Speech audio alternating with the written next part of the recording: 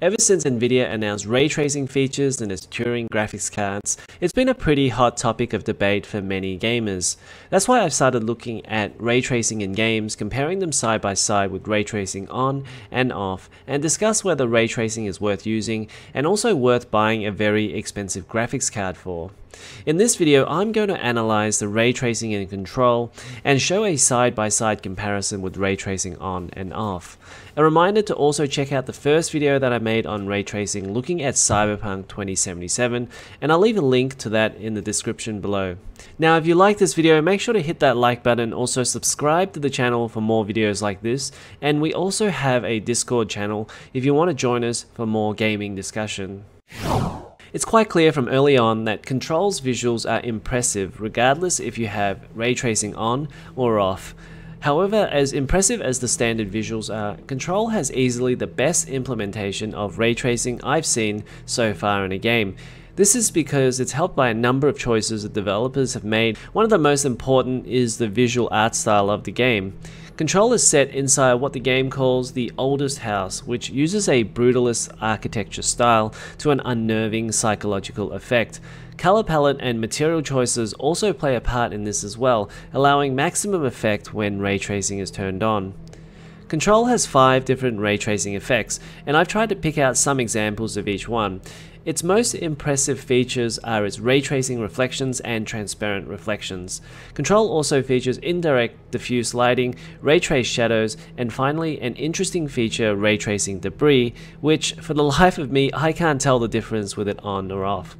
Unlike Cyberpunk 2077, where the performance completely tanked with all ray tracing turned on, I was able to play the game quite comfortably at around 50 frames per second with everything turned on ultra and a high ray tracing preset. The PC I'm using is an i9-10900K with a Gigabyte RTX 3070 gaming OC. You can also turn DLSS on to boost performance if you feel like you're struggling a little bit. However, in the recorded clips there is no DLSS used because I didn't want that to affect the image quality. The first thing I noticed, and what I think everyone else will notice, is vastly more dramatic reflections used when ray tracing is turned on. Generally speaking, many of these reflective surfaces, such as walls and floors, are able to reflect surrounding objects in the environment to a much higher level of accuracy in geometry than standard rasterization.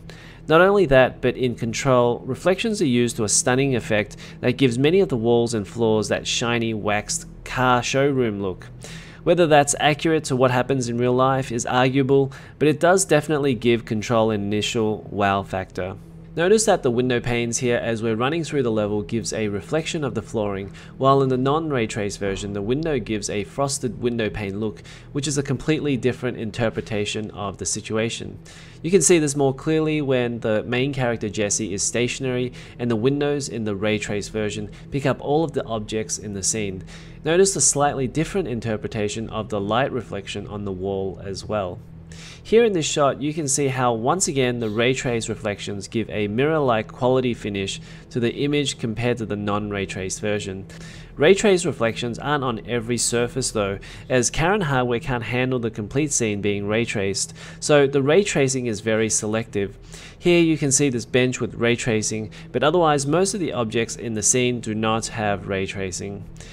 Sometimes when there is a significant light source in the scene, the difference can be quite stark.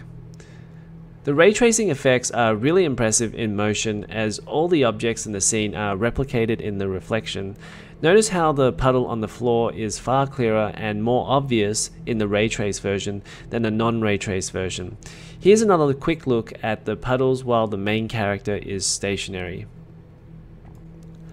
As we saw earlier, transparent reflections make a big difference to the final image. Here in the non-ray traced image, the curtains on the other side are far more obvious. Here's another example where you cannot even see the main character's reflection at all in the non-ray traced image. As we saw in Cyberpunk 2077, the reflections can happen in various types of material, and here you can see a far sharper reflection in the ray trace scene in what appears to be a metallic surface. Ray-traced indirect diffuse lighting is a little harder to spot, but that's because the effect is more subtle than reflections. Notice here in this scene with ray tracing that the texture on the wall is more lit, whereas in the non-ray trace scene, the color of the texture of the wall appears more even.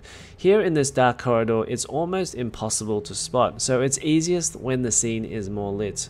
Like for example here in this meeting room where it appears brighter in the ray trace scene, and you can see the difference between the wooden cupboard doors. Ray trace shadows are almost identical between the ray trace scene and the non-ray trace scene in Control. The description in the settings suggests that the ray trace contact shadows should be more accurate, though the majority of the time it was very hard to discern any differences. In this scene, there is a very slight difference as the ray trace version depicted vertical blinds with shadows that were less sharp. The ray trace version does tend to blend the red color of the flooring better than the non-ray trace version. This can be seen a little bit more clearly in the next shot where the ray trace shadow of the table is more red. Finally, let's talk about ray trace debris, or rather let me show you what ray trace debris looks like and you can tell me whether you can see much of a difference or not. And I'm going to run it in slow motion to see if you can spot the difference. I apologize for it not being the exact same flammable container and the exact same angle. It doesn't really feel like the debris looks ray traced, as most particles are too small to tell the difference, and at the same time it's hard to tell if these particles had much effect on the environment.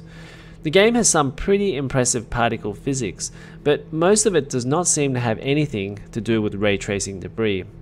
Just one quick tip, most of these ray tracing effects seem to have a cumulative effect on the frame rate, so if you're looking for maximum performance but still want to turn on ray tracing, you can turn off ray traced indirect diffuse lighting, shadows and debris, as it affects the look of the game the least, so you could easily save yourself 20 to 30% performance by turning those off.